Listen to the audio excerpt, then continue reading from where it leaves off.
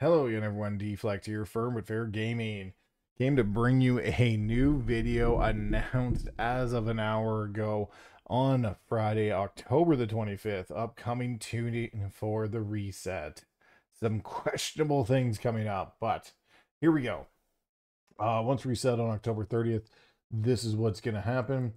Blood DK is getting buffed. Blood Boil damage, Heart Strike damage, Blood Plague damage, and Death Strike damage all being buffed. We are looking to increase the effectiveness of Gift of Sand, or Sandland, Lane, or whatever it is pronounced. So, Vampiric Strike proc increased to 35 was 25. Essence of the Queen duration increased to 25 was 20. And the gift increased durations of Essence of Blood Queen by 200% was 150. Interesting changes coming up there, as that mainly towards tanks, which Blood DK is now close to the bottom, and on DPS it will get a nice little rise up there. So some good changes for them coming up. Balance. The goal of these changes are to increase single target damage and to even output of the power of talents, a balanced tree to provide much more flexibility to players. So Celestial Alignment and Incarn. Chosen of Illumin once again reset at the end of the raid encounter. Starfall damage increased by 6%. Star Surge increased by 8. Starfire by 5. Wrath by 10. Shooting Star and Crashing Star by 20. Sunseeker Mushroom grow by 12. Touch of the Cosmos proc to 15 and 22 for Starfire. Power of Goldrin's damage increased by 25%.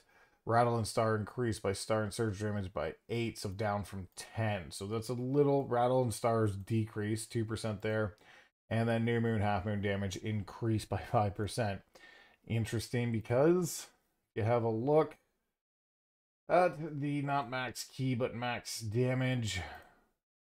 They'll be happy, but they're in the upper echelon. Like, they're just under the 1.5. So upper echelon getting some little fixes there.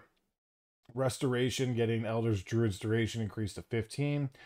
Dream of Sonaris now causes Wrath and Shred to transfer 100% was 50 of their damage and into healing. Starfire Swipe to transfer 50% of the damage into healing was 33. So just a little buff there. Peacemaster again getting touched. Dark Ranger Bleak Powder no longer damage is its primary target. Okay. Pack Leader Frenzied Tear proc reduced to 10 was 20. Pack Leader Vicious Hunt damage increased by 10. So nerf buff. Beastmaster is overperforming in single target. We like to reduce its single target while improving its lackluster AoE. Yep. Herb Shot 25, Stomp 50, Multi-Shot 100. Multi-Shot doesn't do a lot of damage else, which is weird. But yeah, there it goes. A little buffs to the AoE, a little nerf to the single target. Reduce marksman, also reducing single target of Dark Ranger, buffing AoE. Black Arrow reduced by 10, but then Black Powder, or Bleak Powder, sorry, increased by 25. Shadow Surge by 25. Arsenal by 15. Mistweaver. Oh, I read this and I was just curious of Blizzard's thoughts here. So we're excited that Chi-Ji Master build exists and it's powerful in the right conditions, but numerically its output has been above where we're comfortable. Cool. So let's go to Raid, because it's really where you only play the Chi-Ji Mastery build. Let's go to Throughput. Yep, that looks like it is really above where it should be comfortable. Yep, Blizzard, you nailed that one right on the head there. Oh, if that doesn't surprise you enough, here are the top 50 logs for the first boss in the raid. This is the Chi-Ji Mastery build. 1, 2, 3, 4, 5, 6, 7, 8, 9, 10, 11. 11 of the top 50. That's a good one to look at nerfing. It is way too OP, let me tell you. Don't want that to get away on you. Just want to say, I don't know what goes through Blizzard's head, but that's a thing. So, all healing increased by 6%. Great, that will help the other build. Not sure why that helps this one. Awakened Jadefire now causes Spinning Crane Kick to transfer 110%. Was 90. Great. That's awesome, because you almost never use spinning crane kick at raid, but sure, yeah, you know, guess if you have 4 target cleave at one point. Jade Fire Teachings increases ancient teachings by additional 160 was 140. Rushing Wind increases 150. Renewing Mist instead of 100. Oh, sorry, 150 rushing now increases renewing mist healing by 100% for duration. It was 50%. So now it's increased by 150% and duration doubled. Yulon's Whisper, this is, nobody took this. This was garbage. So they increase the healing by 400%. Not sure that's even going to be enough, to be honest. And here's the nerf. Jade Bond now increases mastery. Gust of Miss healing by 20% was 60. So a massive, massive nerf by 60%. Well, over 60% because 50, yeah, no, 60% was like down there. It's, yeah, sure. There you go. Gust of Miss healing down. Way to go. Way to go, Blizzard. Way to rock it. Paladins. Anyway, Beacon of Virtue now costs a 5 base mana was 4. Holy Shock now causes 2.8 base mana was 2.6. And sorry, I guess I should have said in the logs. Anytime you see a 1-minute Yulon, all these are 1-minute basically Yulons. You can't run the talent. The talent is actually baked into the other side of it. So if you're running 1-minute Yulon, you can't run the Jade Bond, which are nerfing. So that's why you just look for the Chi-Ji ones. It's the easiest way to see it because it reduces the cooldown. But any of these 1-minute ones, yeah, you can't be run. Forgot to explain that, sorry, but that's what it was. Paladins, they just didn't like how much mana you had, so they're making Beacon of Virtue cost 5 instead of 4. Holy Shock costs 2.8 instead of 2.6. Disc Priests, they're increasing your healing with no enemies, so Powered Radiance by 20, Flash Healing by 15. Premonition healing done by 20 was 15, and Preemptive Care was 4 seconds now, or used to be 3, now is 4. Shadow Link now causes direct damage to inflict 30% damage dealt to targets affected by Vampiric Touch was 25. So, a little buff to the Shadow Priest. I don't even know where they are, to be honest. Kind of middle of the pack. Cool. I'm sure they'll love a little buff.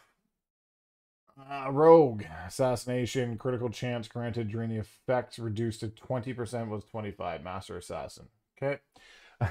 Elemental and Enhance because they were popping off. They're just doing some crazy numbers here. Oh, sorry, this is Raid. That's my fault. Mythic Plus, they were doing some crazy numbers. And of course, you can't click the throughput here, which is always fun. But they were up around the 1.5s a piece.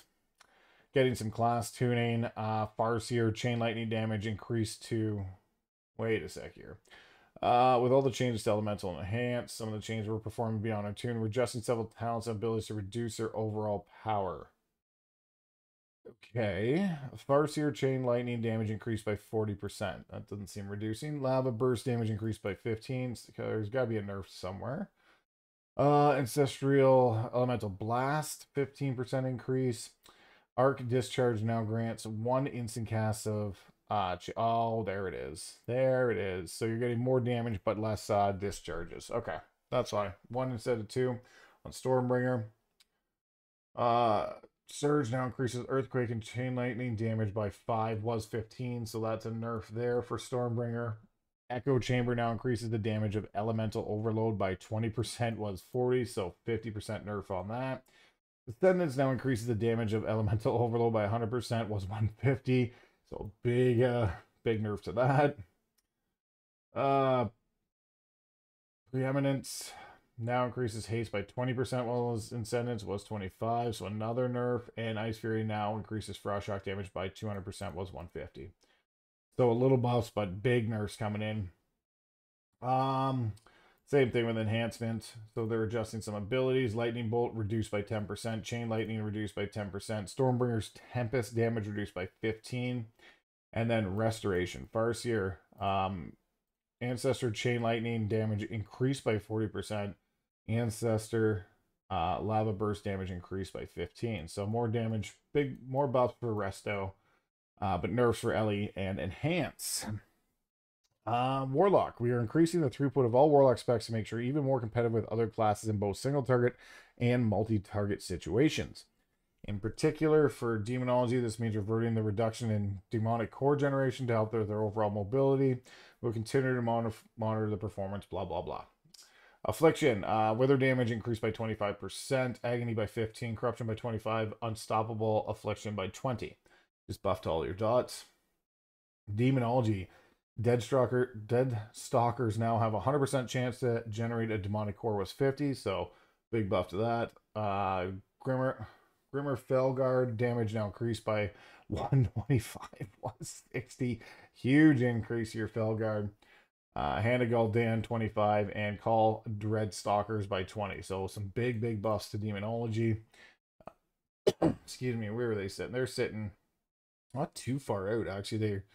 They overtook Affliction and Destruction. So those would be some nice buffs there. Destruction. Hellcolor. Wither damage increased by 25%. Chaos Bolt by 10. Immolate by 25. Incinerate by 20. Conflag by 25 and Rain of Fire by 20. So all buffs all around for Destruction. Those are some pretty good buffs, for sure. Warrior, why? Oh, Blizzard. Again, this is where Blizzard just hits the yo-yo button. Execute damage increased by 10% for all warriors. Terrific. Why did you nerf the piss out of them to begin with then? That makes no sense if you're going to nerf them and then buff them again.